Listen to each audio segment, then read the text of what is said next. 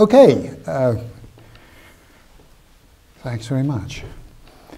So, I'm the optical guy here.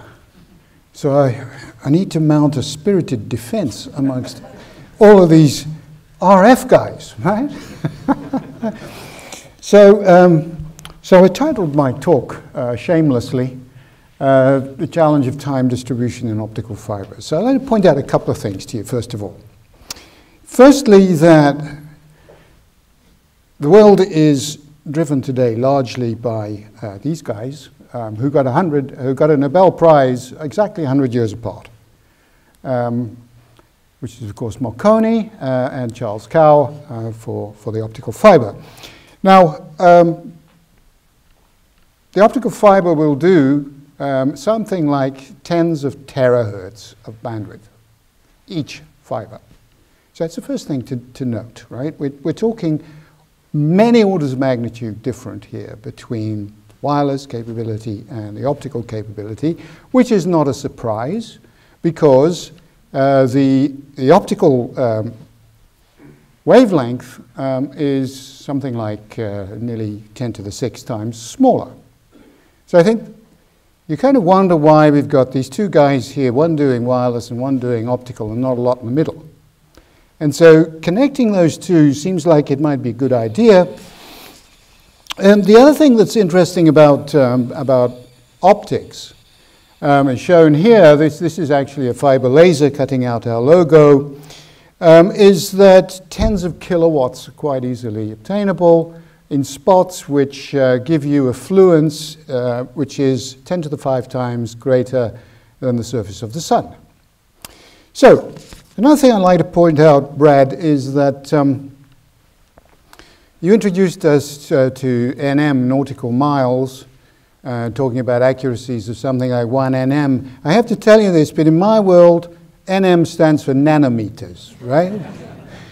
1 nanometer is about a few atoms wide.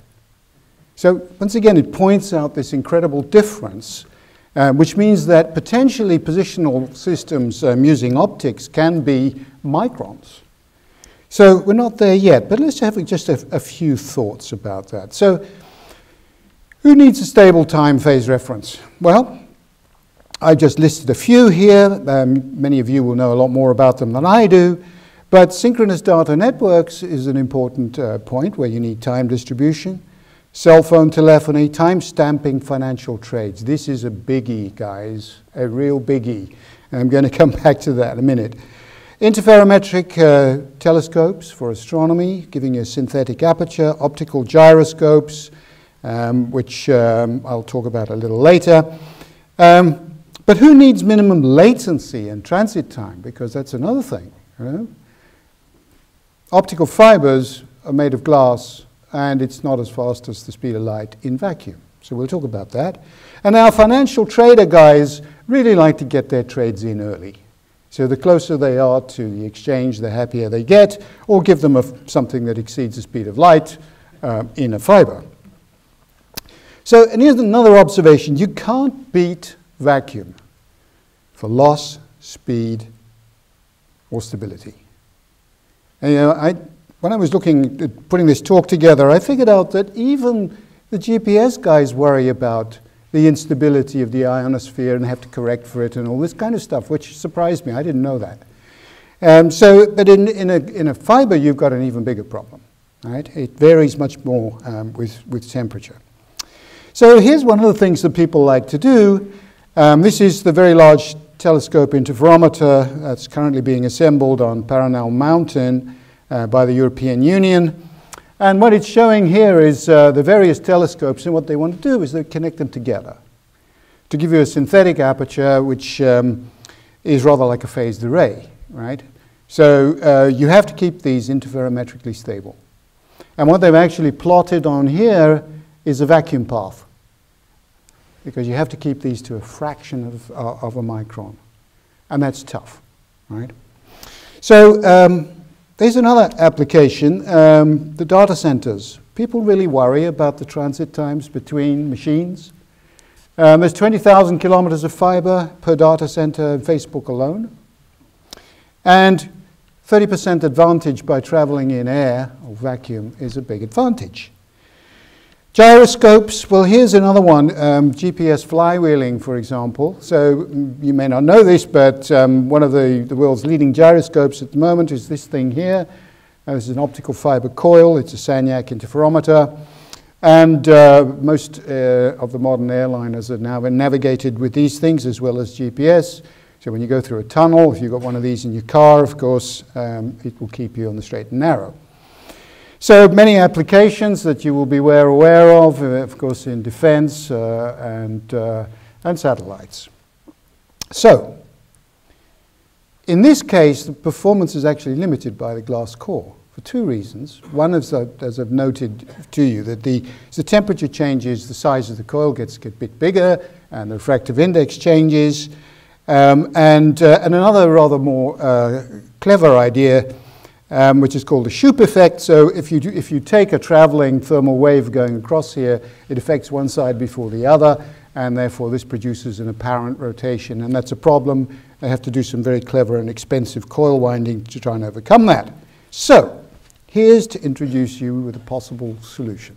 Now let me get you excited in some of this stuff. So this is what we call a vacuum waveguide.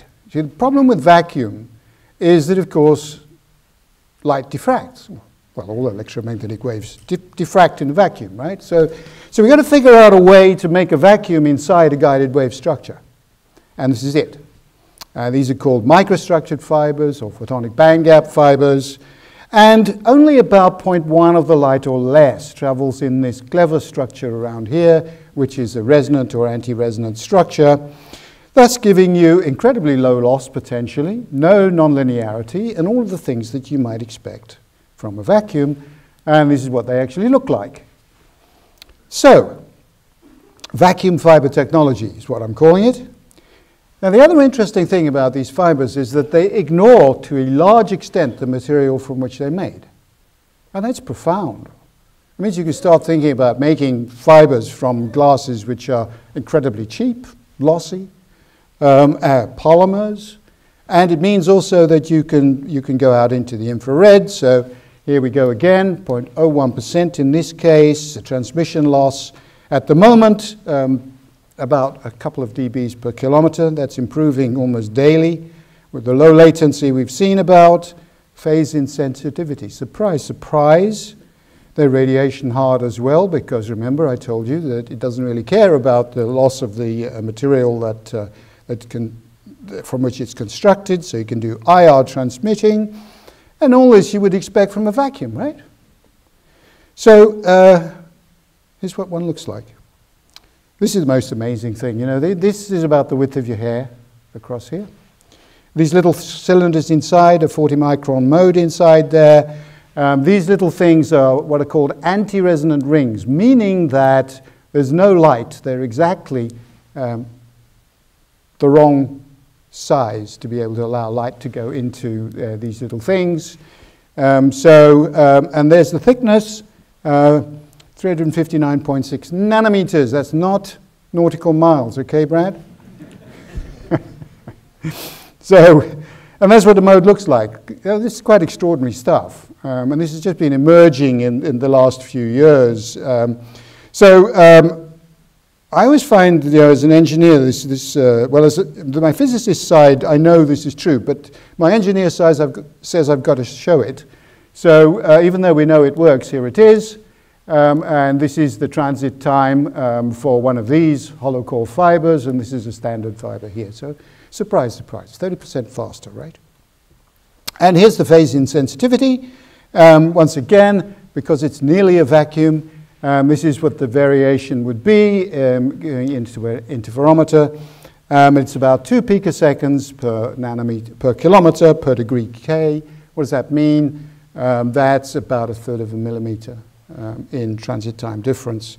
And it's about 20 times smaller than conventional fibers, and we can improve that because we can make it from different materials which will have a 0 expansion coefficient. So let me finish. Air core fiber for the speed of light trading.